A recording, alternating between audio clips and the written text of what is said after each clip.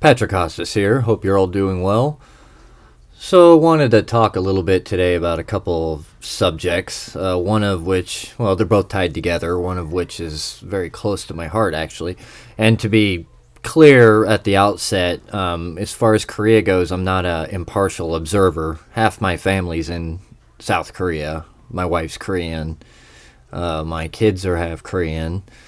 When I was in the military, I was stationed there for a while, and it's a country and a culture that I fell in love with, and I've been tied to for about 17 years now. So it's certainly something I keep an eye on, and I've researched and all that, and I've experienced what it's like to be in the military situation over there. So I know a little bit about what I'm talking about when I discuss Korea.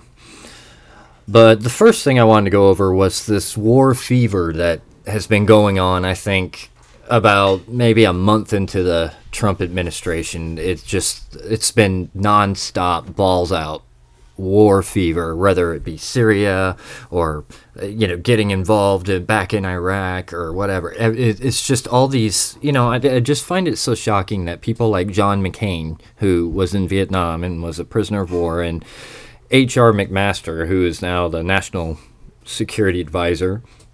He was also he was in the Battle of 73 Eastings in the Gulf War, so he's seen warfare. He was in Tal Afar in Iraq. He was in charge of a town there that things were pretty, as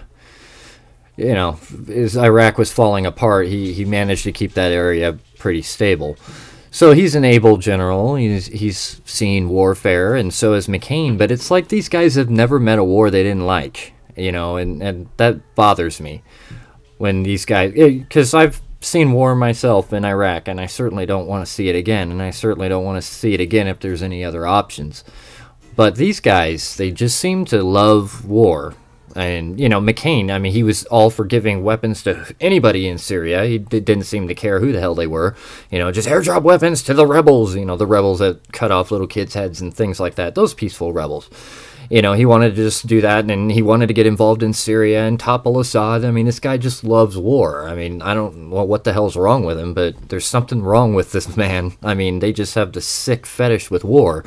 Maybe it's because it's not going to be their ass on the line. I don't know. But anyway, he's constantly, and then this Korea crisis now he's jumped all over this, you see him shifting towards that. Well, I'm not going to I guess he feels like he's been blocked in Syria, even though I still think that that's going to be a problem in the future. But I guess, he's turned all of his attention there. Now he's just telling that, we're going to have to do something. We're going to have to, he's pushing this war fever. And so you've got all these basically scumbags who love warfare pushing Trump to start a war. And, sometimes I think Trump buys it, and then sometimes it looks like he doesn't, but I don't know. And I don't know. I go back and forth on it, but it bothers me that, for example, that I don't know how much truth is in this, but it really bothered me when that you can't really trust the media, but it came out that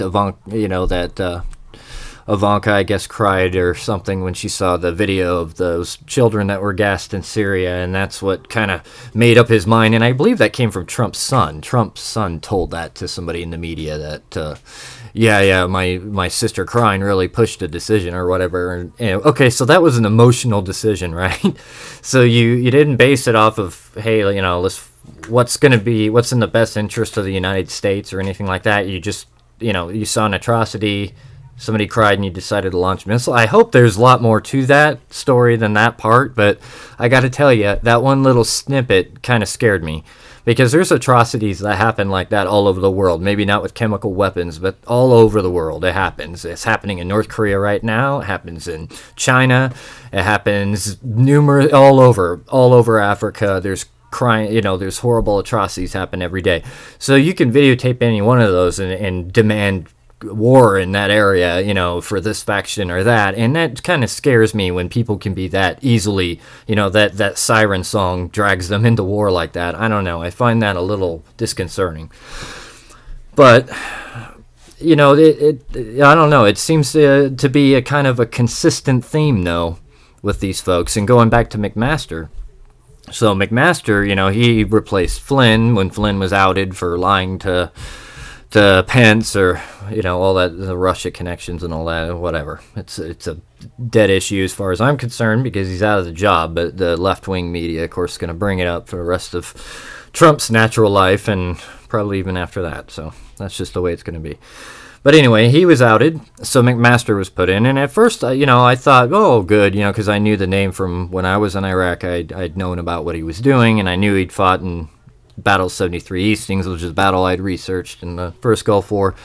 So it's good, and I'd read his book, Dereliction of Duty, which ironically enough is about the Joint Chiefs of Staff and them leading basically Johnson into Vietnam by basically not serving him correctly, telling him all the problems and pitfalls, and basically telling him the truth, and basically blundered him into a giant war that cost 58,000 lives. And ironically enough, now I think McMaster's is making the same mistake. I really do. So Cernovich came out yesterday. I believe it was yesterday, and he has sources that are within the National Security Council apparently.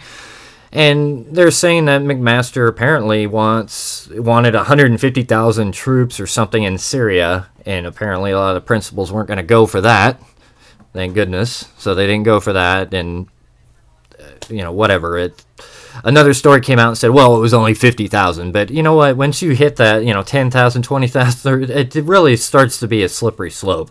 I mean, once it goes over a few thousand, I don't think, maybe it'll be a big deal when it reaches like the 300,000 mark or something, but it doesn't draw that much attention. So, to me, they can play games with the numbers all they want, but the fact of the matter is, we shouldn't have boots on the ground there anymore, because every time we do, we make things worse. Matter of fact, every time we involve ourselves in these affairs militarily, we make things worse. But I guess all these smart, educated people like McCain and McMaster's just don't quite get that.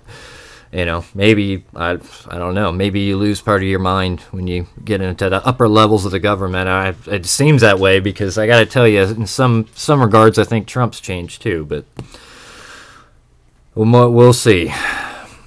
So anyway, he didn't get what he wanted with the 150,000 troops in Syria. So now he wants $35 billion for Afghanistan, for some package or whatever, bunch of craziness he wants to do up there. And of course, he's getting a lot of feedback, or a lot of pushback from other principals. That's kind of crazy. And another thing, this really scares me. This is what McMaster said, when asked about, I guess, what this $35 billion is going to be used for or whatever. He says, to create an inclusive government.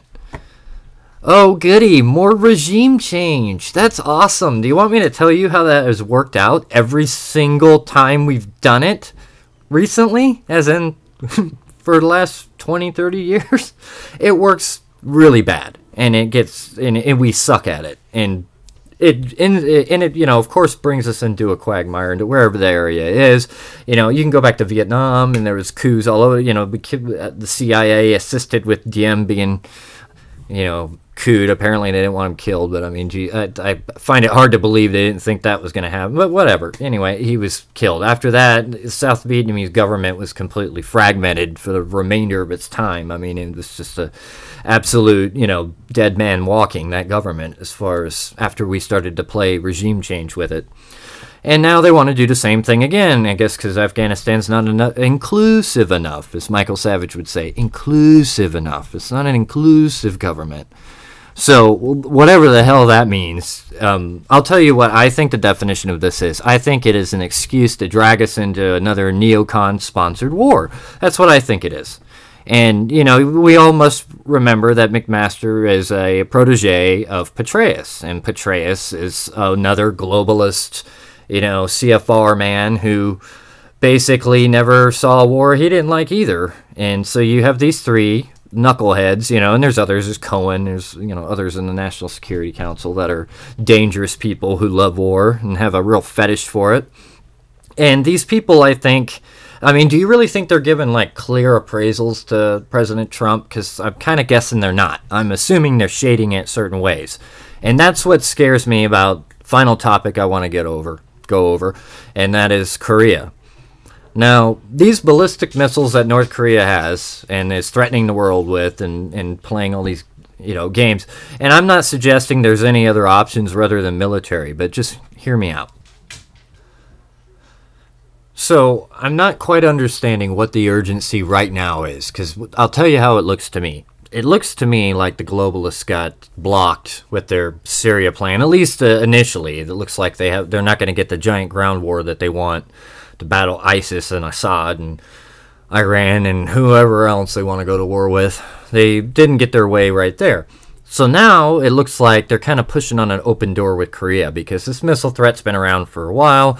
They're an easy target. They always say the stupidest things that piss off everybody and make the entire world hate them. So they're kind of like your fail-safe war. You know what I mean? Like if there's like a place that you need a bad guy. I mean, there's always North Korea. I mean, you can always go there. So it kind of, I question the timing is what I'm saying. I'm not suggesting there's any other ways to deal with North Korea than eventually a military confrontation.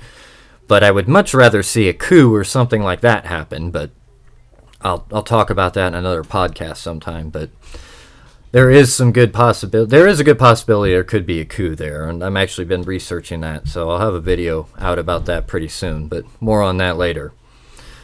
So the importance of now. Why now we have to deal with this? Why now we have to send these aircraft carriers there? Why now? Why now? Why now? It just appears to me that things are being artificially brought to a boil. And I would really hate to find out it's because a bunch of people are manipulating the intelligence or manipulating Donald Trump or doing whatever to put the chess pieces in such a way to ensure that we get into some kind of conflict.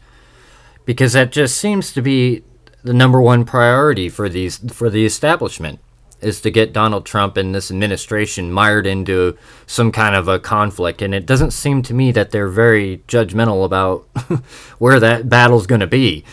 I saw on Fox News, they did a poll and said 53% of Americans want a military solution to this problem, the problem in Korea.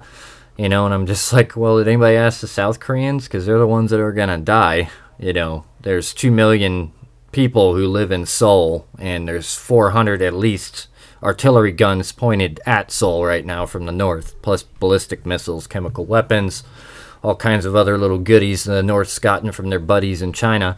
And that's another thing. If Donald Trump thinks China is going to solve our problems for us, then he's a bigger fool than I ever believed, because they're not. They've played this game for decades now. They always play this game. Do you know the Soviet Union forced North Korea to sign the Nuclear Non-Proliferation Treaty? It's true. Look it up. And all he had to do was say, you know what, I'll cut off your aid. And they signed immediately. They didn't like it. I mean, they'd whined and moaned and gotten out of signing it forever. And then finally Gorbachev basically said, sign it or I ain't giving you anything. And they just signed it. So, forgive me, China, they could have hit the brakes a long time ago on this whole problem, and they decided not to. So, forgive me. I don't think they're going to ride in on the unicorn and solve everything for us. But apparently Donald Trump thinks and that always creeps me out when world leaders get these like warm and fuzzies about other world leaders. I mean, I know it's supposed to be a good thing, but you remember when Bush met with Putin and he said he saw into his soul or whatever, and it creeps me out. I mean, I want people to get along and stuff, but dude, this isn't like a bromance, okay? The Chinese Communist Party are not our buddies. They're diametrically opposed to everything the United States stands for. So if you think that they're all of a sudden going to be our buddies and stomp on, North Korea, I think you're overplaying our hand. I don't think it's that strong. I think China's going to pay us lip service, and now you see today they're doing weapons tests that are supposed to scare us. They're pissed about us putting in that THAAD missile defense system in South Korea. Oh, really? These are our buddies, huh? That are going to help us with North Korea. Yeah, turning back some coal ships isn't going to stop anything, and that's all they've done. That and say, come on now, North, don't do this. That's about it. Now, I mean, I would assume they're getting a little irritated with the North's activities, so I don't know. Maybe we'll see a miracle, and all of a sudden, maybe this really is a bromance, and I'm totally wrong. and him and Trump are just best buds and they're going to work together. But I somehow don't think you're going to undo, 60, 70 years of mistrust and communism, overnight. But, that's just me. You must remember that these nations, and especially the national leaders, are supposed to look out for the interests of their nation, not our interest. So Trump's supposed to be looking out for what's best in our interest. And I just don't quite see what the interest in getting us mired into a giant conflict is, especially in some place like Syria. In Korea, I could see somewhat of a reasonable assessment that we have no other choice due to the fact that they do have nuclear weapons and that they are developing better ballistic missiles. So, and they've threatened everybody. I mean, from Japan to Australia to us. I mean, so yeah, they're a problem. But my problem is this kind of artificial pressure that's being put on these events. And, I understand Obama would sit back and do nothing, and that was a problem. And, I understand, but I think that the wrong people are stepping on the gas pedal is what I'm saying. When you have people, scumbags like Paul Wolfowitz, who are now talking to the National Security Advisor, are you kidding me? Wolfowitz, if you don't remember, he was a deputy secretary of defense. He's the genius who really was one of the brilliant minds that dragged us into the Iraq debacle that we're still dealing with to this day. Yeah, that was that moron. He's the idiot that on the night of 9/11, 2001, he's brought up, well, we should, look into invading Iraq. I mean, this scumbag he's another one who's never seen a war of conquest he didn't like. I mean, a war of any kind. I just don't understand these freaks. I mean, why they're into it, but I guess I'm just built different than them. But that's what I think. I don't know. I don't know. I think Syria is a completely the wrong war for us. I think any regime change there is an absolute disaster. It's going to waste a lot of blood and treasure of ours for no reason. So I have no interest in that, and I think any neocon push to the contrary needs to be fought by everybody, because we don't need to bleed out in the deserts of some god-awful Middle Eastern country anymore. I'm tired of it. I saw it one time. I don't want to see it anymore, and I certainly don't want my kids there. So I think it's about time we let that part of the world just kind of, if Russia wants to deal with it, hey, have fun. It can be their own little Afghanistan too, as far as I'm concerned. And as far as Afghanistan goes, I don't know about that situation. It's, honestly, I haven't followed it close enough lately, but this $35 billion new infusion of cash and money and then trying to create an inclusive government, that whole phraseology scares the hell out of me. Because that just sounds like an awful lot of regime change, Vietnamish, quagmire-ish bad stuff right there. Throw in a little jihadi, a little ISIS. That just doesn't sound like a good plan to me.